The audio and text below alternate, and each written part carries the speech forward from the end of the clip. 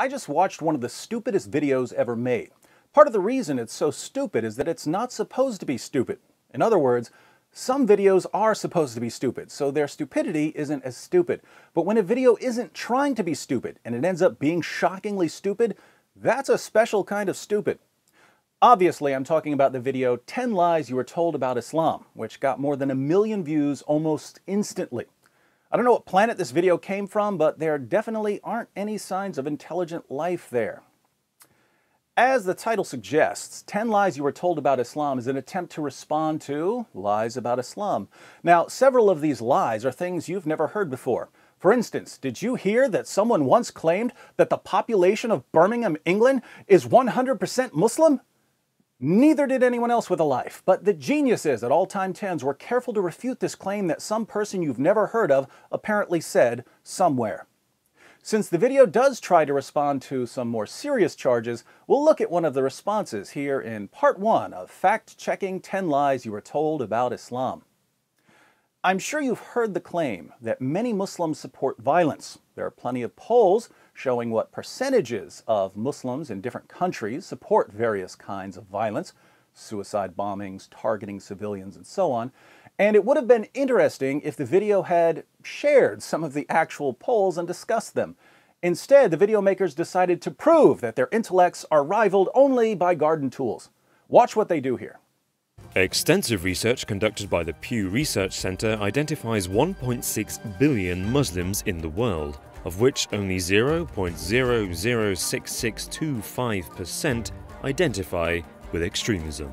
The narrator makes it sound like Pew Research found that only 0.006625% of Muslims identify with extremism. Let's do a little math here. There are 1.6 billion Muslims in the world, and the video insists that only 0.006625% of these Muslims identify with extremism. That would be a grand total of 106,000 Muslims in the entire world who identify with extremism.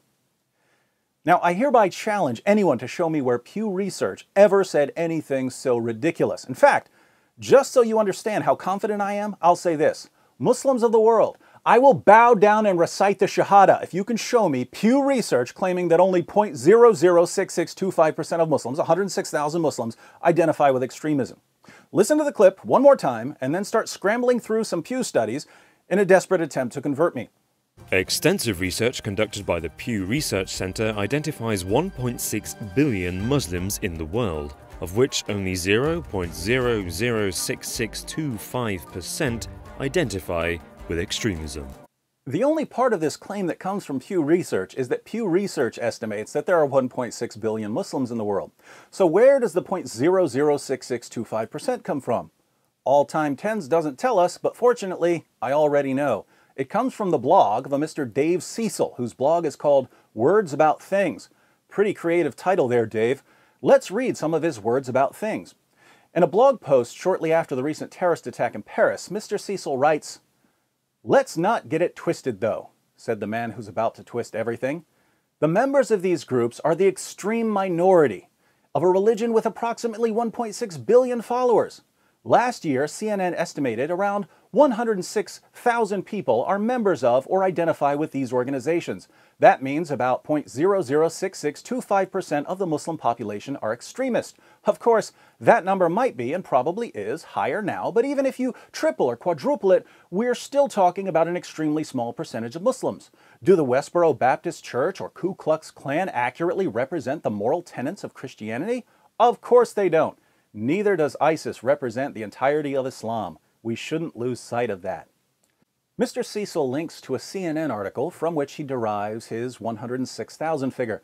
But what does the CNN article actually say? Let's do the difficult work of clicking on the link.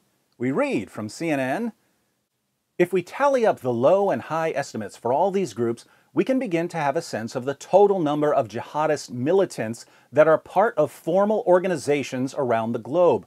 We found that on the low end, an estimated 85,000 men are fighting in jihadist groups around the world. On the high end, 106,000.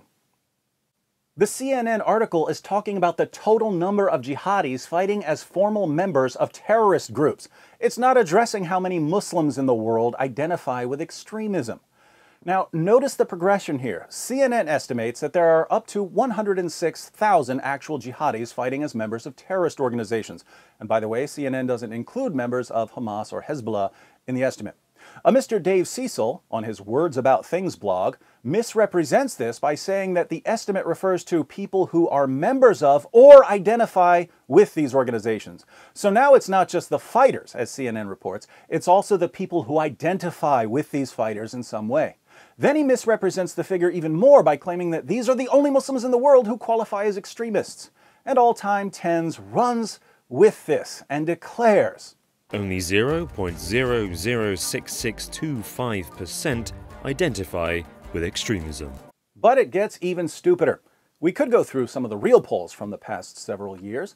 Here we would find, for instance, that according to a 2010 study by Pew Research, even after Osama bin Laden's popularity began to wane, 51% in the Palestinian territories, 28% in Jordan, 24% in Indonesia, 23% in Egypt, and 18% in Pakistan said they had confidence in Osama bin Laden.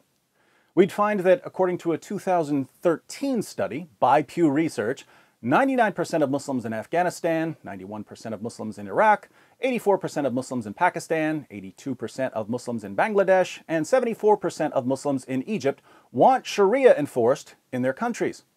The same study by Pew Research shows that 89% of those who want Sharia enforced in Pakistan, 85% in Afghanistan, and 81% in Egypt say that stoning should be a punishment for adultery. The same study by Pew Research shows that 86% of those who want Sharia enforced in Egypt, 82% in Jordan, 79% in Afghanistan, and 76% in Pakistan support the death penalty for people who leave Islam. These numbers don't add up to 106,000. They're in the hundreds of millions. Anyone who suggests that only 0.006625% of Muslims identify with extremism is either a few clowns short of a circus or a compulsive liar. But we'll save these statistics for another video. The reason 10 lies you were told about Islam wins first prize at the Stupidity Bowl is that the description box includes links that supposedly back up the claims in the video.